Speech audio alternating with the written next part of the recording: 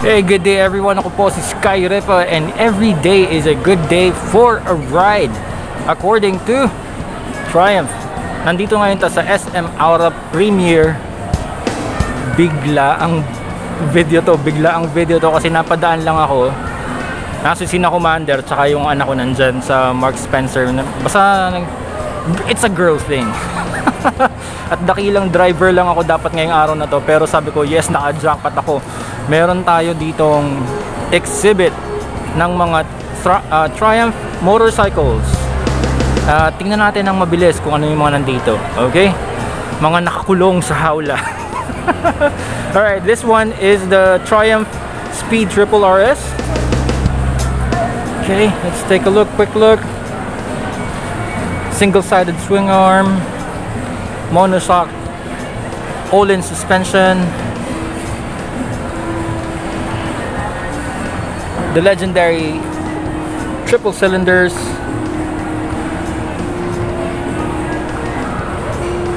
Brembo brakes, all-in fork.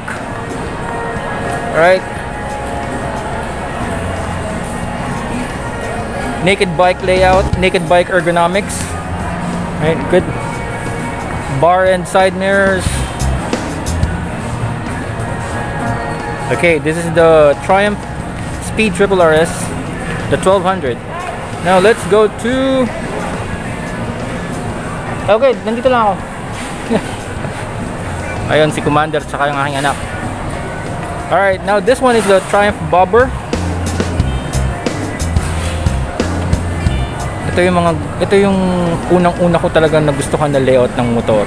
It's the Bobber, the single-seater motorcycle. Kasi nga hindi ako nagbabalak na mag-angkas sa buong buhay ko ng pag-ride. Never ako mag-aangkas. Kaya gustong-gusto ko talaga ang Bobber for that particular reason. Single-seater. Okay, we have a monoshock suspension right here. This is in-house suspension, hindi siya all-ins. Okay, spoke wheels.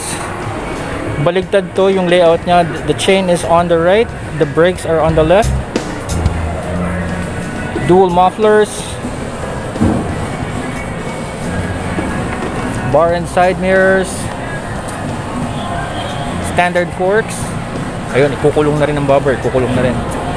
Okay, Brembo brakes. Double disc brakes. That is the bobber right there. Let's go to the Trident.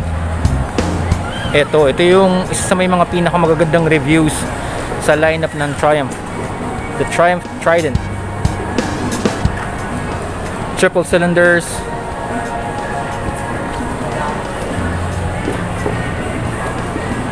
Okay, monoshock.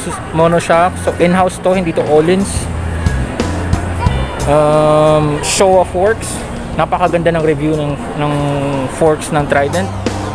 Nissan brakes, double disc brakes. This is again a street naked bike ergonomics layout. Okay, so street naked, upright sitting position, the regular mirrors. There's a provision for quick shifter. Yung nga palang show of forks niya, I believe these are BPF, big piston forks. Show of forks. Kaso nga lang wala siyang adjustability, pero alam ko big pistons na yung ginamit dito, kaya maganda yung suspension play ng front end ng Trident. One of the best handling street nakeds. Alright, let's check this other one.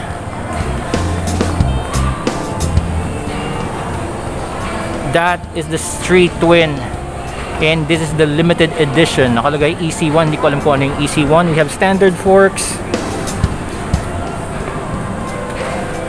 naked bike layout, ergonomics, naked bike ergonomics, regular mirrors, standard forks. We have single disc brake for the front, and it is from Brembo. Dual shock rear suspension. Actually, hindi ako fan ng dual shock kasi more or less yung spring rate nito at saka spring rate nito ay hindi magkatugma. yung damping nito at saka damping ito ay hindi makatugma. Kaya yung motor, yung handling niya, yung likuran niya, ganon. Sa halip na diretso lang na ganon, sumasayaw. But anyway, it's good for what it is. It's closer to a classic bike, standard bike layout. So hindi ka naman talaga naghahanap ng super performance or track performance sa dual shock suspension layout. So anyway, it's good. Twin mufflers, I'm guessing na maganda yung tunog niyan. Pero kahit twin muffler yan, akala nyo parang naka-straight pipe yan. Pero sa gitna, meron yung crossover, tapos meron yung catalytic converter sa ilalim, so that it will pass Euro 5, Euro 4 emission standards. Hindi pwedeng hindi. So meron yung catalytic, akala mo lang, no? Ang style niya parang may straight pipe ka, dalawang straight pipe. No, it's not. So it has to pass Euro 4 or Euro 5 emissions. You know, yun nandun yung catalytic converter niyan sa ilalim. Okay, that's the street twin. Let's go to this other one. This is the scrambler, the street scrambler. Still is naked bike layout, street bike layout. Yung ergonomics niya, it's upright sitting position, regular mirrors, regular forks. Ito yung mga tipong in-house forks ng Triumph.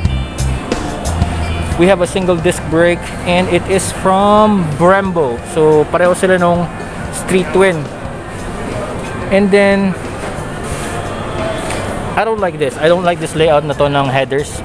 Masyadong sharp yung bend niya para lang pumunta sa kabila. So that's the difference between the scrambler and the street twin. Yung street twin kasi ang layout niya parang dalawang straight pipe. This one is it's a single exhaust setup na kinukulag nila dito para lang lumabas dito sa side para magmukhang scrambler. Ganun talaga eh. Para makuha yung forma, sinasakripisyo yung performance. Yung sharp bend na yun, malaki yung epekto nun sa exhaust flow velocity. So we have dual shock suspension layout.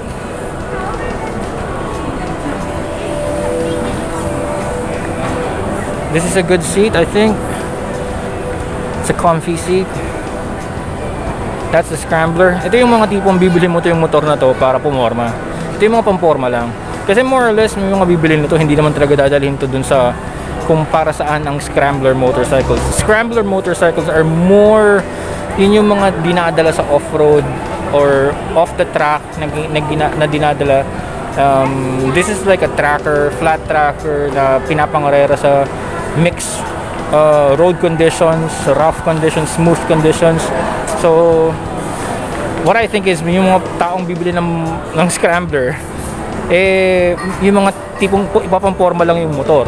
Now for off-road, we have the Triumph Tiger 1200. This is the GT Pro version. Now we have a big ass muffler right here. Ang laki ng muffler nito, grabe. So ito talaga yung mga dinadala sa rally, off-road, endurance. Ito talaga yung for the wild. So we have Brembo brakes, show a big force. I believe these are the big piston forks and these are the separate function forks. SFF. Separate function, ibig sabihin the compression and the rebound are on different forks. Hindi sila magkasama. Double disc brakes from Brembo again.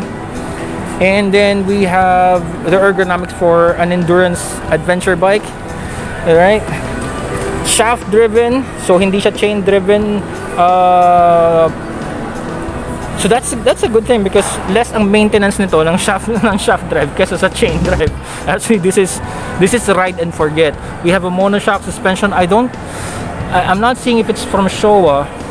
I think it is from Showa. The shock is from Showa. And we have sensors. So may ano to, may electronic control ang suspension nito. So that's a good thing.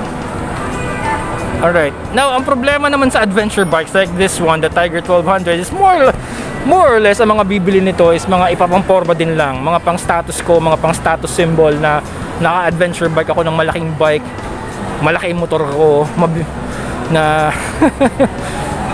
I'm not really I don't know, hindi ako naniniwala na yung 90% ng bibili nito is dadalhin talaga to dun sa environment kung saan siya pwede.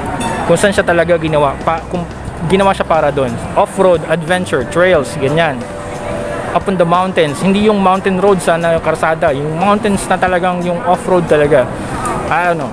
But anyway, I mean, it's your money, it's your bike. Kung binili mo para pang forma lang, then it is what it is. Nga, nakakahinayang. Okay, nakakahinayang kasi the Tiger 1200 is a good adventure bike and it needs to go to an adventure ride all the time. The Scrambler is a good scrambler bike, but it needs to scrambler all the time. It needs to scram all the time. It needs to do what it's meant to do, a scrambler. This one, the Speed Triple RS, needs to be on track all the time. See that? That's a 1200. So this is a speed devil. It needs to be on track all the time. All-in suspension, Brembo brakes. Tapos iikot-ikot mo lang sa Makati. That's not what it is. This one should eat more miles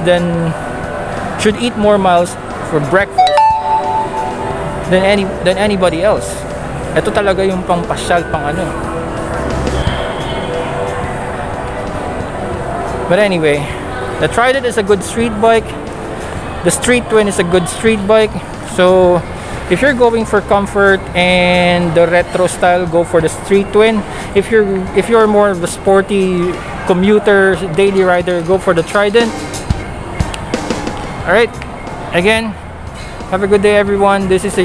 Every day is a good day for a ride according to Triumph. We are here in Aura. Biglaang video lang to.